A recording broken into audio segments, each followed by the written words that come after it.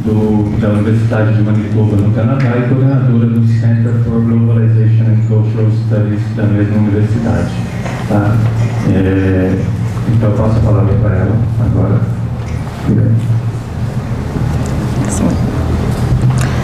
Obrigada and bom dia.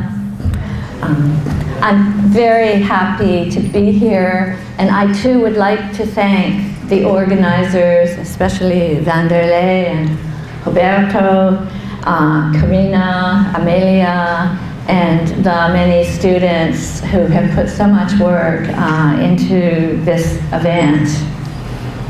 I think you can see that we have a Portuguese translation on this side, and some visuals and a few key English words on the other side. So I'm starting by saying that the paper is based on a few propositions, statements I'm exploring. Number one, research production and dissemination, teaching from that research, are changing their character with the rise of digital technologies and social media, and the changing needs of globalizing societies. Learning communities are now becoming recognized as co-producers of knowledge. So we are interested in working with you. We need to hear your feedback, your questions, and the interaction throughout the next 2 days. The notion of all of us as co-producers of knowledge, as you know, was developed by Paulo Freire years ago, but it is now entering mainstream thinking through thinking about what digitization enables. Collaboration, complexity, and creativity are the key components of new learning cultures. These prioritize learning, participation, and process over teaching, reception, and content. They valorize autonomy. In some ways, these trends are to be welcomed, and in others, they require further investigation. We don't know what implications they will have. So point number two, in learning a discipline, students also learn a form of academic literacy that designates their personal sense of the public readerships associated with that discipline, the audience for that work. And students need to learn these specialized languages, but they also need to learn to communicate across them. National cultures also operate according to similar principles. So establishing connections across these borders becomes a priority in a globalizing world. So the Brazil-Canada project is working to establish those connections, and these next 2 days as well. Number three, given the widespread belief that interdisciplinarity is increasingly necessary to address the complexity of problems in an interdependent world, researchers in the post-colonial humanities, my field, need to address more carefully questions about how to make interdisciplinary work for our learning agendas, for our values, our priorities, which are not necessarily, which are unlikely to be the same as those of a neoliberal imaginary. So number four, the tendency to separate teaching and research in public discourse about education today needs to be questioned. An understanding of the ways in which new learning cultures integrate learning, training, and research will be essential as humanities disciplines reinvent themselves to meet the challenges of an interdependent world. So these 4 principles provide the basis for the future collaborative work that I'm conducting with colleagues here in Sergipe and in other parts of Brazil and Canada. And it's great to see people here from other parts of Brazil today. This research is still at an exploratory stage. My newly published book, co-edited book, called Crosstalk, Canadian and Global Imaginaries in Dialogue, asks this question: how do readers negotiate meaning in contexts where norms of understanding diverge? Our team spent the last 2 days talking about this question. I'm still working it through. We know norms of understanding work within cultural, linguistic, regional, and social contexts. Digital engagements complicate the situation even further. But to focus on the digital alone would be a mistake. Digital engagements also need to be situated within these larger contexts. We can't look at them through a technological or instrumental lens alone. So we have to understand them contextually because they raise questions about what we mean by literacy and how literacy can best be achieved in different situations. So my talk today is partly a report based on a decade of research collaboration within several large teams organized to bring together different groups around a shared set of goals. The SSHRC-funded major collaboration, Globalization and Autonomy, began in 2001 and should be finishing this year with the publication of the capstone volume to our 8-book series with University of British Columbia Press. The Ford Foundation-funded Building Global Democracy project started in 2008 and will complete its first phase this year. The 10 members of this team, the democracy team, are planning to co-author the introduction and conclusion to our edited book called Toward More Inclusive Global Politics this summer. And then the SSHRC-funded Brazil-Canada Partnership Development Project that Mendeley mentioned, Building Transnational Literacies, began its 3-year term last year. So in each project, we are learning to work across a challenging set of boundaries. We're still learning. Each was designed with a digital component that has developed along with the technologies available, but none could be described as primarily digital in orientation. In the first 2 projects, the balance in digital engagement between communication and interaction was heavily skewed to the communicational function, one-way transmission.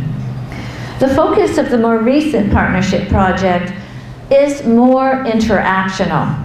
And this reflects the changes being opened up by new digital media today. So from these experiences, I remain cautiously optimistic about the promise of academic collaboration moving forward.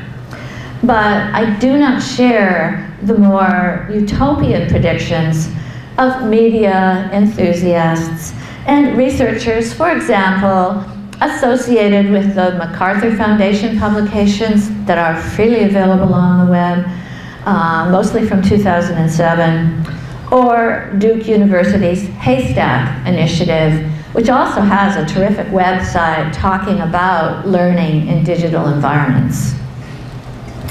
I am convinced, though, that academic culture needs to change, and that digital collaboration, appropriately designed and executed, can help us contribute more effectively to think about how we can work together to address the challenges of our time and place. So in my experience, when research teams are trying to work together in interdisciplinary, transnational, and transsectoral partnerships, digital innovations are not yet at a stage to address most of the issues that require attention. Virtual and place-based initiatives need to continue cooperation, and we need to ask more questions about process innovation, which is still in its infancy. Product innovation is happening faster. E-publishing is taking off. So are open access initiatives, and I happily endorse both. So today's talk, that's the context, today's talk proceeds from here in 4 parts. First, I explore the idea of community as a contested social and political ideal, a practice continually in process, and a form of sociality that many believe is radically changing in response to emergent technological change. Secondly, and each section gets shorter, you'll be happy to hear. Secondly, I describe some of the institutional barriers to collaboration as I have experienced them. Thirdly, I explore the relationship between digital technology and academic collaboration. And finally, I'll conclude with a few questions that I think require further attention. So first, community, a contested ideal. Communities have traditionally been understood in bounded and place-based terms. Can digital technologies lead toward thinking more trans-communally? John Brown-Child's book, Transcommunality, refers in its subtitle to moving from the politics of conversion to the ethics of respect. The politics of conversion characterized the age of European imperialism and settler colonialism, a period dominated by the expansionist politics of Christianity, aligned with Enlightenment values and Western industrialism. Anti-colonial, decolonial, post-colonial, and indigenous theorizing, each offers complementary and sometimes conflicting routes beyond the politics of conversion.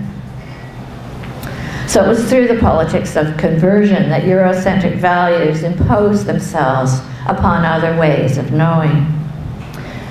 So reconceiving knowledge through drawing upon the wisdom of all peoples requires negotiation conducted through an ethics of respect. Canadian Sophie McCall concludes her investigation of the ethics of collaborative authorship with the reminder that collaboration, in her words, remains an uneasy and volatile process. Moments of cross-cultural misunderstanding, failures in cultural translation, and static in communication inform the relations of exchange imbricated in unequal social contexts. So an ethics of respect needs to acknowledge these difficulties without losing sight of the potential within collaborative practices for imagining more equitable ways of creating together.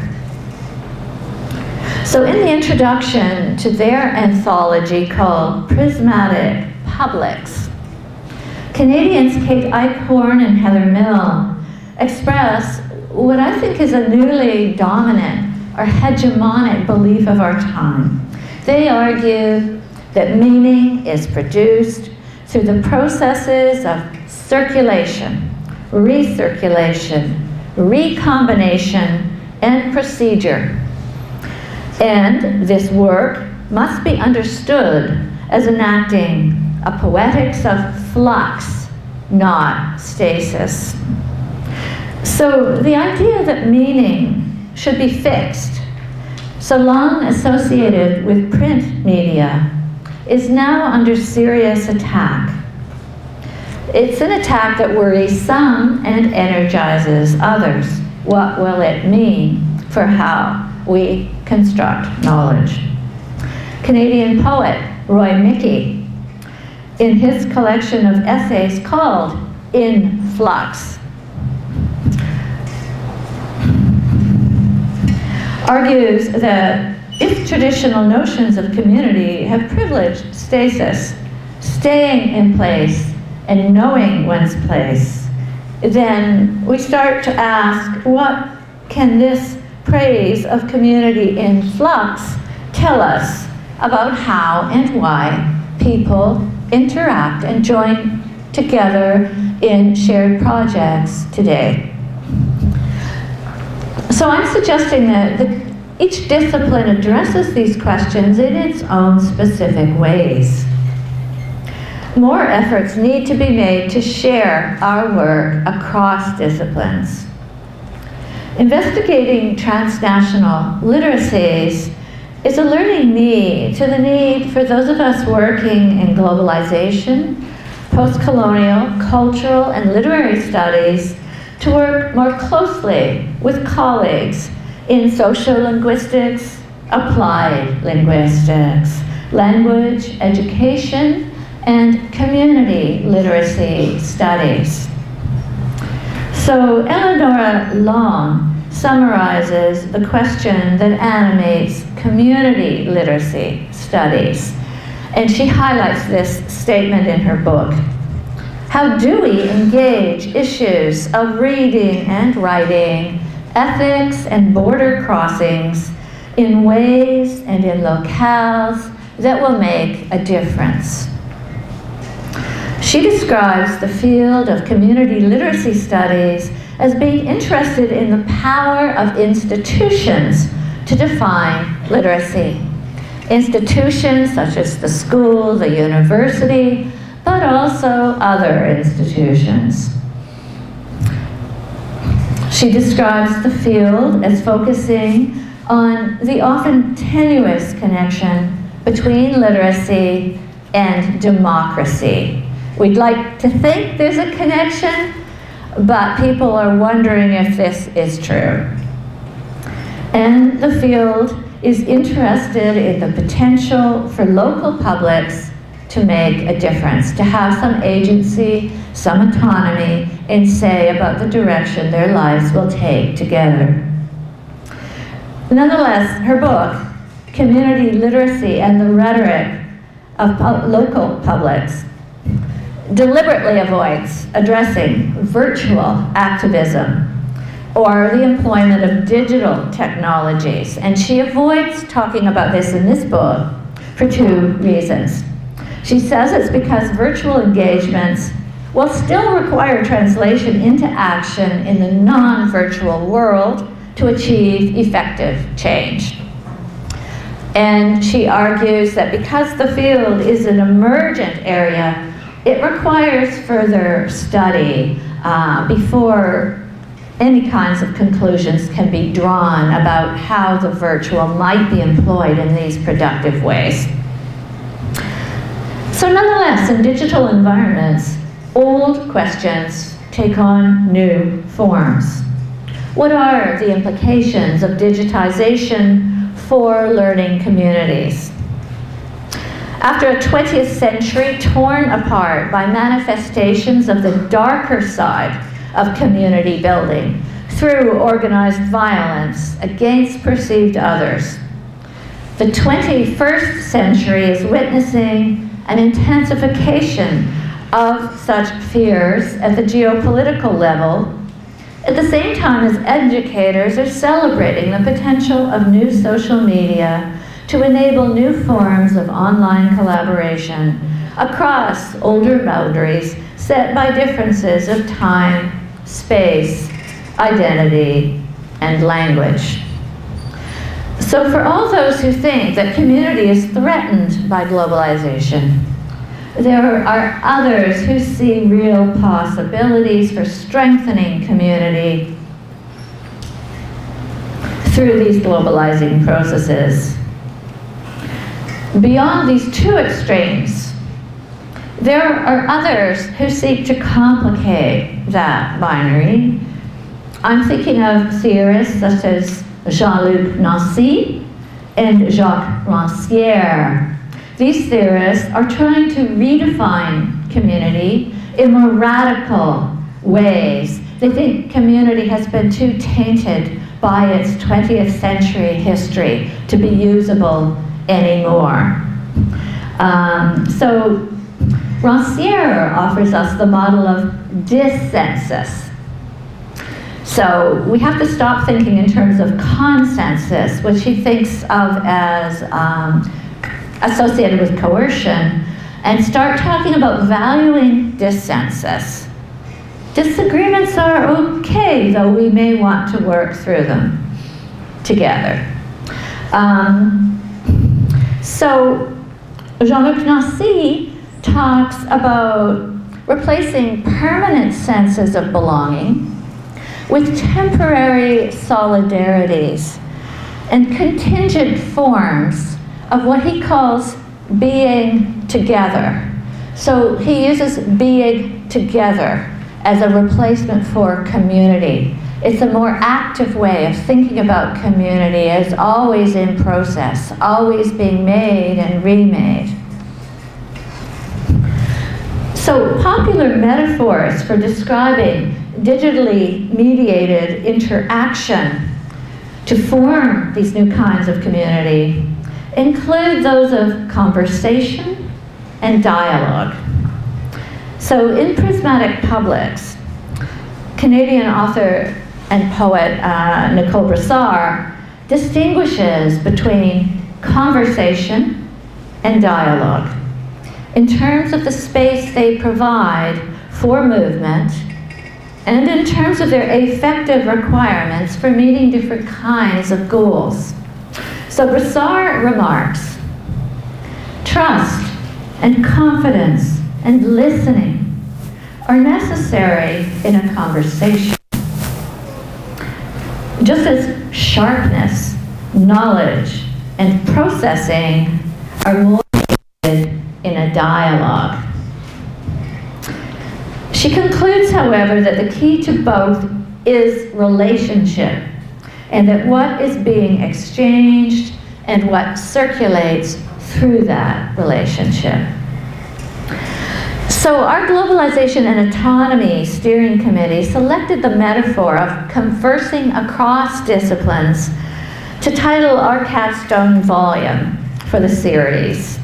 And throughout the project, we've reminded ourselves about Anna Tsing's characterization of global interactions as occurring across zones of awkward engagement, where words mean something different across a divide, even as people agree to speak and listen. So Canadian philosopher Charles Taylor had earlier identified the sphere of interdisciplinary conversation as engaging zones of puzzlement. So zones of awkward engagement, zones of puzzlement, within which we tend to lose our bearings and talk at cross purposes. So our project was one such zone. And building global democracy as well has introduced further complications, moving it into a more fully transsectorial and multilingual realm. Now, with Brazil-Canada exchange, we've tried to build a more manageable focus, only 2 languages, only 2 countries, only a few sectors. Nonetheless, there are many challenges we face. Among these are institutional, ideological, and philosophical barriers to collaboration that operate differently in our two countries, but that operate in both places. And they also operate within disciplines and universities. So this takes me to my, yes, this is our second point. This gives you a moment of humor.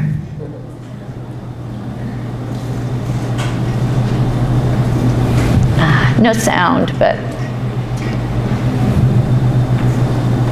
Want me to sing? Yes. The video is accompanied by classical music, if you check it out on the web.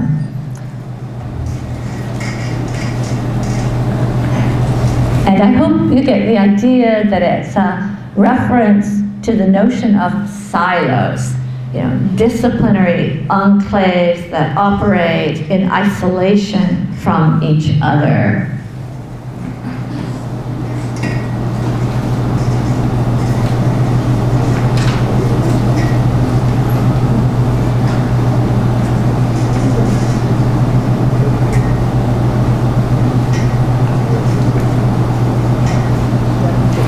So this is one way of crossing those silos, or moving beyond that way of thinking in terms of bounded relationships.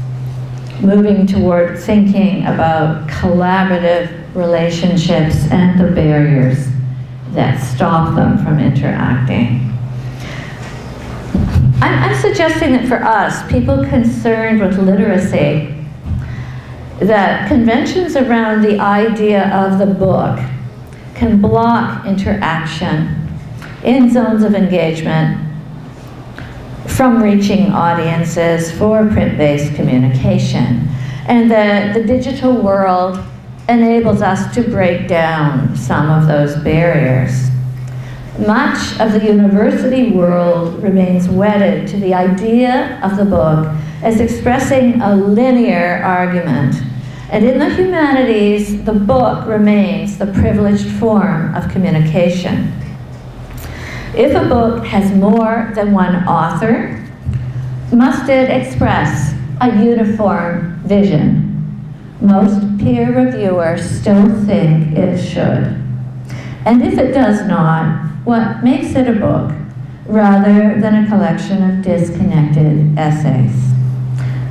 Despite what Lyotard hailed as the death of master narratives many years ago, the single-voice text with a single argument to make remains the norm in academic scholarship.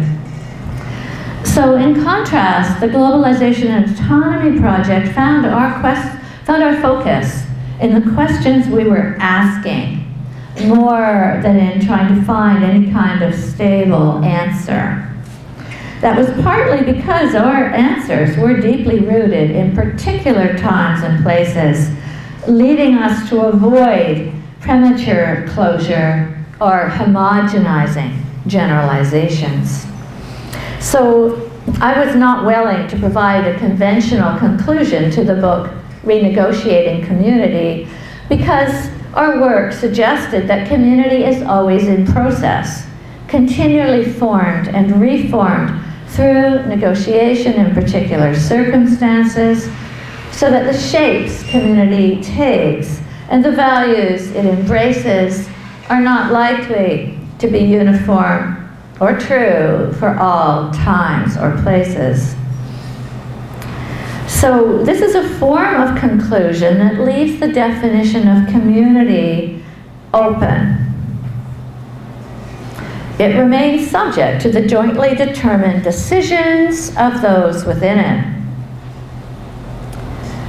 But even negotiation is not a universally shared value, or even a universally acknowledged term. When the book was translated into Chinese, I'm told by friends, and I do need to check this, but I'm told by friends that the Chinese title is closer to critical reflections on community. Still a good title, but it does lose that notion of negotiation and renegotiation. So I am arguing we need to pay more attention to these questions of translation, the histories words carry within particular contexts, and how they change their meaning when they travel. And we saw a similar issue around our keyword autonomy. There is a Chinese word for autonomy, but it does not appear to carry the same kinds of historical and ideological resonances in Chinese that it carries within Western traditions. This is important because autonomy is one of those key words within education studies today that carries a lot of these Western assumptions into the classroom. With building global democracy, we encountered similar frictions around many of our keywords. We had intensive discussions around what does building mean? What does global mean? What does democracy mean? There were objections to the word materialism or material. Pretty well every word we used when we began to discuss across the 10 global regions who were part of our project in the many languages involved, 8 languages are on the website. We found that this is going to be the future if we are going to successfully imagine productive forms of global community. So we need to work through these differences. It's helpful if we can find points of commonality, understand the sources of our differences with sensitivity and respect, and sometimes we may need to agree to disagree. We may need to set priorities. So our projects deliberately brought people together who did not agree with each other, who came from different traditions, different philosophical traditions, different national, cultural traditions, because we wanted to see what would happen as we learned to share our different views and tried to learn to appreciate the different places others were coming from. And many of us did change our views as we learned more about our colleagues who were coming out of different disciplinary and ideological traditions. So in a similar spirit, the concluding chapter of our book, Renegotiating Community, advocates the value of what Bonnie Honig calls dilemmatic spaces. She has coined this English word from dilemma. It's like zones of puzzlement. But dilemmatic spaces are spaces where you are not sure what the best decision will be. She describes these as places where agency can be constituted through daily dilemmatic choices and negotiations.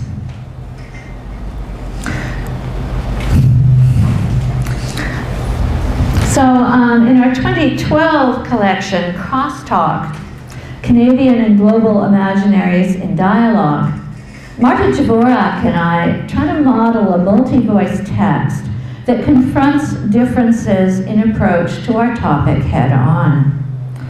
The book argues that the quest for a redefined vocabulary that can do justice to humanity-based collaborative work will involve renewed attention to crosstalk, a term we use to describe forms of discussion that can respect and learn from diversity. And although we don't cite it in the book, it is interesting that there's also a Chinese tradition around crosstalk that conveys similar notions of flow and friction. So using the metaphor of crosstalk, we recognize the differences in methodology and foundational assumptions that currently separate different kinds of literary, theatrical, and cultural studies.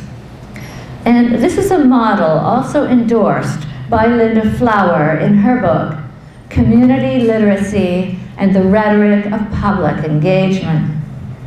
Flower suggests the traditional academic format can make it difficult to convey experiential insights, unresolved questions, or perspectives not well captured by formal prose.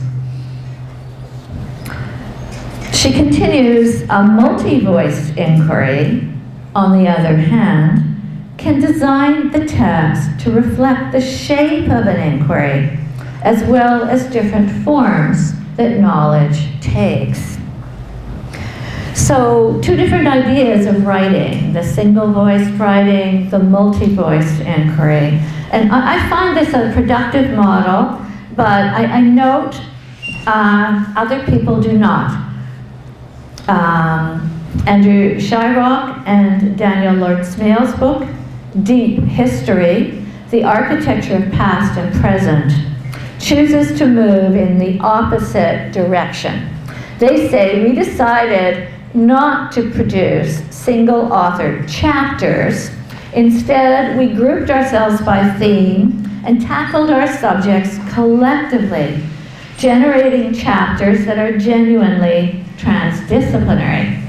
So they write a multi-voice text that blends many voices into one communal voice. They say that by dissolving the monographic voice and developing a collaborative one in its place, we sought to escape the untidy polyphony that can mar collections of this kind. Well, I think our book Crosstalk has an untidy polyphony to it, and I enjoy untidy polyphony.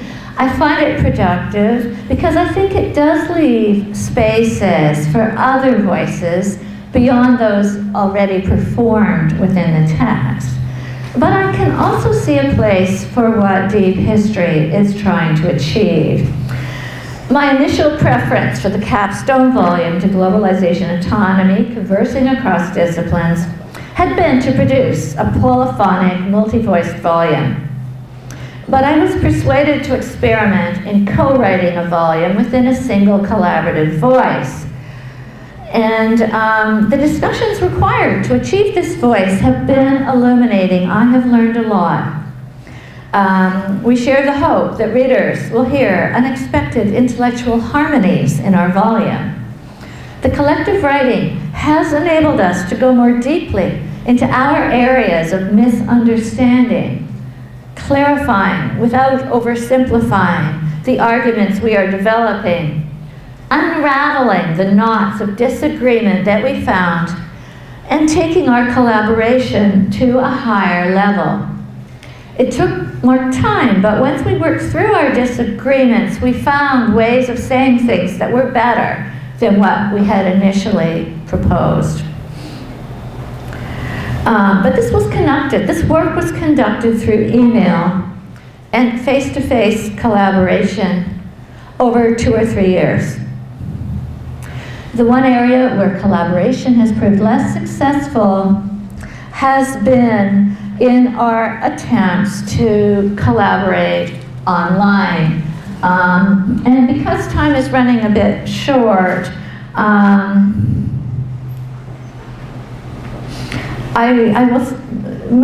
won't elaborate the problems we had, but I will say that our current project, is exploring now with some of the new platforms, such as Mendeley, that we hope can replace Skype, email, and Facebook to enable more intense and regular intellectual exchange online as we move forward.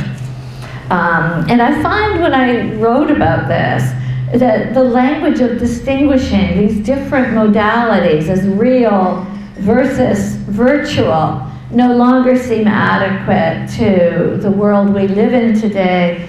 But I think we are struggling to find an appropriate vocabulary to match these differently constituted realities. And that moves me to collaboration in digital context, my third section. And how are we doing for time? Okay. So, on the one hand, I think it's true that digital theorist Alan Liu is right when he says that information technology is an institutional desiring engine. An institutional desiring engine that could devour us all, will certainly transform how we work and learn. It's pulling us into a sphere. It's being actively promoted by our universities. But on the other hand, while many academics have embraced social media, these function as complementary resources for our work rather than replacements for workshops or for conferences such as this. And I think the question is, we're not quite sure yet how we should frame the questions that are arising around collaboration in digital media. The dominant approach is to see it as purely technological. Let's find the best platform. We experimented with several, Adobe Connect, now we're trying Mendeley. So approach it as looking for a technological fix. But we also need to think about it as a literacy issue. And a literacy issue with a difference. We bring insights from the new literacies into dialogue with post-colonial critique and Gayatri Spivak's call to develop transnational literacy. And transnational is a complex term that means different things to different readers.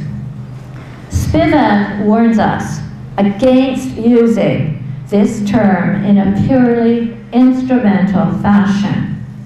Yet many educators are beginning to adopt the term transnational literacies in exactly this way, to see it as purely a technical kind of question for enabling interaction amongst multicultural groups of students in US-based classrooms. But our research team, on contrast, is trying to investigate a fuller potential of transnational literacies, to engage deeper questioning about what the transnational and what literacy mean, and what they can mean for learning communities moving forward. So, as a provisional and short definition today, transnational literacies describe modes of meaning-making that will be able to move from a politics of conversion to an ethics of respect, linking cognitive justice to social justice. These two complex terms that need to be unpacked. But in using transnational literacies as an expansive and contextualizing concept, I think that the Brazil-Canada project is addressing some of the gaps that Alan Liu sees within the digital humanities as they are practiced today. And I'm referring to Alan Liu's 2011 article because I think it's a good survey of where the field is at now and where it needs to go, some of the gaps within what's happening there. So it's called The State of the Digital Humanities, a Report and a Critique.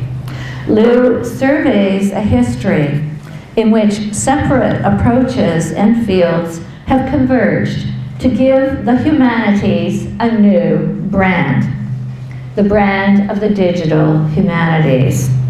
And this brand sells itself as providing a better fit with the post-industrial paradigm of knowledge work. Liu sees strengths and weaknesses in this move. He sees challenges.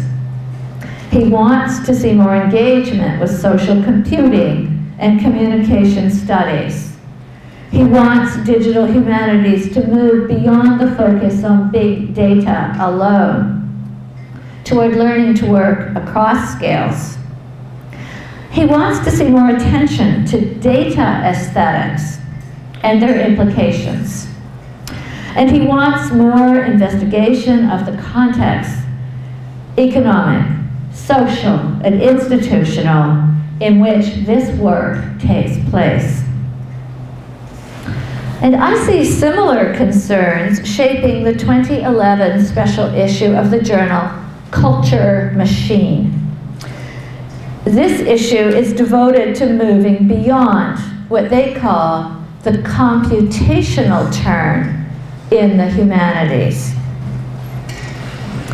In the concluding essay, Gary Hall asks two questions about interdisciplinary reciprocity in this turn.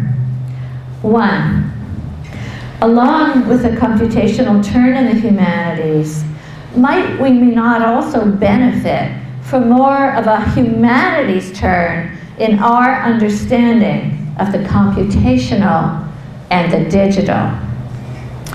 And number two, he asks to what extent it's possible to envisage digital humanities that go beyond the disciplinary objects, affiliations, assumptions, and methodological practices of computing and computer science.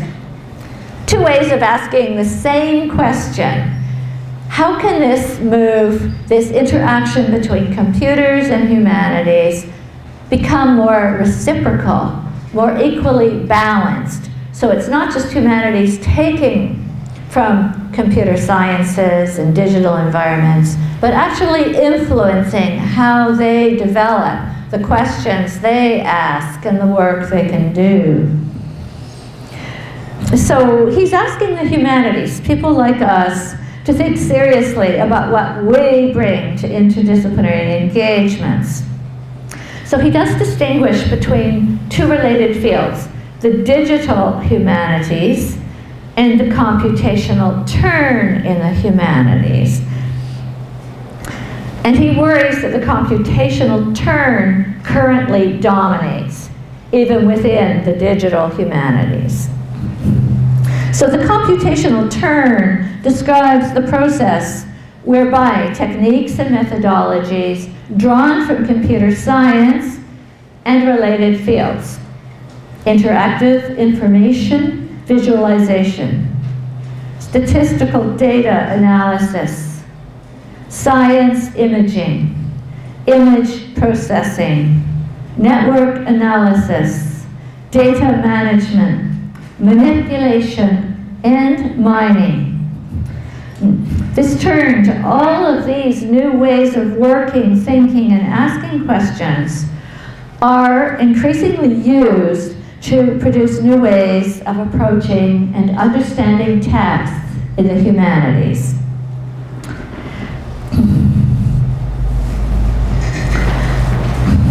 So Hall, however, is asking us to ask how digital engagements can help us question our central concepts. Concepts such as that of the scholar. Who is the scholar? What does the scholar do? Concepts such as writing. How do we recognize it when we see it? The book, the work, the discipline, the university. Each of these things is being questioned. Our understanding of what it means, how valuable it is, what it looks like, are now being questioned. So David Barry, in his opening essay, notes how computational technology has become the very condition of possibility required in order to think about the questions raised in the humanities today. Yet, the potential for questioning the founding assumptions of humanities scholarship and for interrogating these conditions of possibility has gone largely unrealized within the first two waves of digital humanities work. So digital humanities tends to use the new technology to do the same kind of work we've always done. People are saying it's now time to rethink the work we've always done and to ask what reading and writing actually mean in a computational age. For Berry, it would mean arguing that for critical understanding of the literacies of the digital, and through that critical understanding, developing a shared digital culture through a form of digital Bildung. That word Bildung, hard to translate, so it's often just used in English as Bildung, borrowed from the German, but it helps us to think about identity formation. How who we are is formed through education and literature. So for many, it remains the central task of the university, but needs to be redefined. It needs now to produce a different kind of person, a person who understands new methods and practices of critical reading. He itemizes these as code, data visualization, patterns, narrative, and a new kind of person who is open to new methods of pedagogy to facilitate it. So new kinds of teachers, new kinds of learners, new kinds of thinkers. And these require attention to some of the foundational questions that Todd Presner raised in his manifesto, Digital Humanities 2.0. This is freely available on the web, and you may wish to consult it. Presner notes that none of these digital tools are value neutral, and none of these technologies were designed by humanists or for humanists. It's beginning to change a bit, but this is still largely true. They were not designed for us or our uses. So Presner concludes, not only do we have to rethink how knowledge gets created, we also have to rethink what knowledge looks like, what it sounds like, what it feels like, what it tastes like. Who gets to create knowledge? When is knowledge done? When is knowledge transformed? How does knowledge get legitimated and authorized? And how can knowledge be made accessible to a broader audience, to a global audience? Well, this is a manifesto that sets an agenda. We're here to ask, how can we realize that agenda if we accept it? Or how would we set our own agenda in response to these questions? I also cite Guinel Langlois, who asks, what is the critical purpose of studying meaning in a digital environment which is characterized by the proliferation of meanings? She suggests we should focus less on signification, less on finding some fixed meaning, some truth in the text, and more on the question of regimes, of the production and circulation of meaning. So more on the platforms through which digitized meaning is circulated and explored, and more on institutions such as schools. She thinks we need to ask harder questions about the notion that pervasive, accessible, and instantaneous communication will necessarily equal better democratic action. We need to ask the same question about our schools. Will our literacy teaching in the classroom necessarily lead to better citizens, better democratic engagement? And she concludes that the question of meaning in a popular digital environment such as participatory media environments, is still a question of power. And attention to power then asks us to look at the governance and conditions, the zones of possibility through which specific meanings come to appear. She also suggests we need to think about software not as a tool, but as an actor. An actor that's also producing and distributing meanings, raising questions for us about how we can conceptualize the link between data and meaning, and the link between information and culture. So I think I'll skip the next paragraph where I talk about how Lou is also asking similar questions and focusing on the importance of looking at what N. Catherine Hales calls intermediation, to describe the complex transactions between bodies and texts, as well as between different forms of media. And we need to look at them in relation to the multiple causalities, complex dynamics, and emergent possibilities they afford us. So it matters that these questions are being asked, and we are just beginning to think them through. I'm going to skip another brief section and just sum up by saying that I am arguing that research, writing, and reading on the internet is rapidly changing how people work and how people read across disciplines and national boundaries, making transnational interaction more accessible.